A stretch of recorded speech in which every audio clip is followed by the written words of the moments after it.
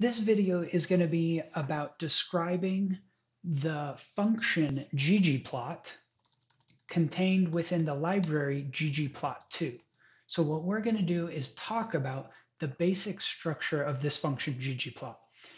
Now, really what I'm doing here is trying a new pedagogical concept on you guys. What I've shown you so far is a bunch of examples of ggplot functions in action, like bar charts, histograms, density plots, box plots, violin plots. These are the ones I've shown you already. So what I've done is shown you very specific examples of ggplot. What I'm going to try to do in this video is show you a very general layout for the function ggplot. It's going to be so general that we're not even going to refer to a specific data set. We're going to refer to, in general, a data set. Whatever data set it might be, we're not going to say. We're just going to say there is a data set that theoretically ggplot refers to. And so here we're good. Here we go. We're going to build what looks like some code, but is in fact not real code. If you try to run it, you'll just get error messages and no plot will be displayed. But I'm thinking if I can show you the general, instead of very specific, the general structure of what ggplot, the function, looks like and is doing, then we can start to develop a better understanding of how ggplot works as we see more specific examples. So really my pedagogical strategy here is start you with specific, then give you very general, and then follow it up with some more specific examples. And the hope is once you tie all of that together, you'll get a very good abstract understanding of how ggplot works. So here we go. The library, ggplot2, needs to be loaded before you can use the function ggplot. Now, all functions in R are followed by left and right parentheses. And inside the parentheses goes arguments. They are arguments to the function ggplot. The arguments are ways for you to say specifically what things should this function act on. And so what we've seen so far is that ggplot's first argument is a data frame. So I'm going to use capital letters anytime I'm referring to something very generally. So df, standing for data frame, is not a variable in my global environment. So there is no data frame yet named df. I'm just saying very generally, theoretically, a data frame, whatever it might be named, finches, tooth growth, plant growth, penguins, whatever the data frame might be named. Let's just call it for now capital DF to keep it very general. So ggplot's first argument is a data frame, whatever that data frame name might be. The second argument is the aesthetic call, which really says on which axes should we put the x and y variables. So within the data frame, there are some variables that you want to put on the x and y axes. And theoretically, you're going to put a variable on the x-axis and then a variable on the y-axis. Now, my data frame is fake. That's why it's in capital letters, as are my variable names contained within that data frame. So I'm just going to say capital X and capital Y to refer to the fake variables that live in the fake data frame, df.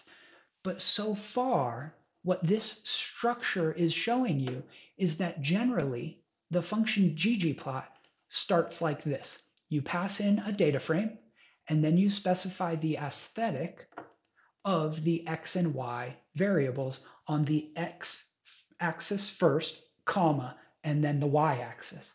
So this is the general structure for ggplot. And after that, what we do is literally add on layers of geometry. So what follows after that is geom underscore, and then a bunch of different types of geometries. Like we've seen box plot before, we've seen bar before. Many of these we won't look at, but you can see there is quite a number of options.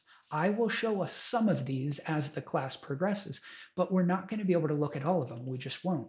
So I'm going to refer generally to the type of geometry as type. I'm going to put it in all capital letters to remind you that you're supposed to fill something in there its name will not be type. Its name will be box plot or bar or histogram or one of the specific geometries that maps the X and Y aesthetics to the appropriate axes as you see fit in your plot.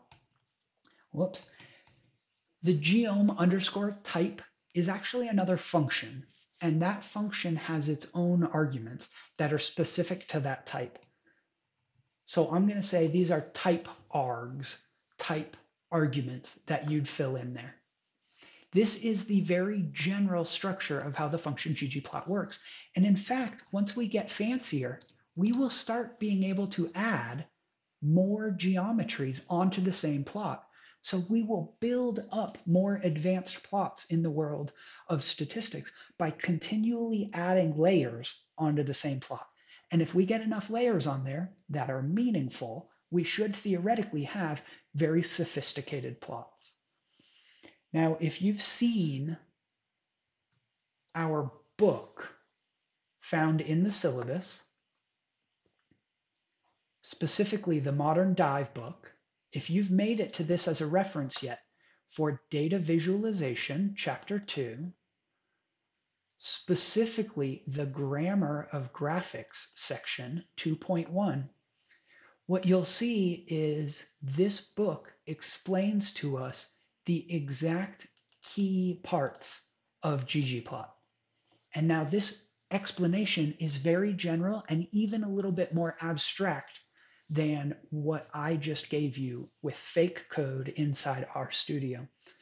But because it builds the explanation at a higher level of abstraction, you can see that it actually tells you more about the details of the aesthetic attributes. Like you can even specify color, shape, and size of the various different geometric objects that get printed onto the plot. And here are some of the examples of the geometry types. So please do go check this out. I'm hoping that once you start looking at some of their examples of histograms and you better understand the general layout that I just gave you, you'll start to see that all ggplots start with a data frame. And then for histogram specifically, you only specify the x-axis variable, temperature, and you say you want the geometry of a histogram added onto the plot. I hope this video is starting to help you gain a more general understanding of the way ggplot works. And when you need more written words alongside it, please do check out chapter 2, data visualization, of our book, Modern Dive, listed in the syllabus.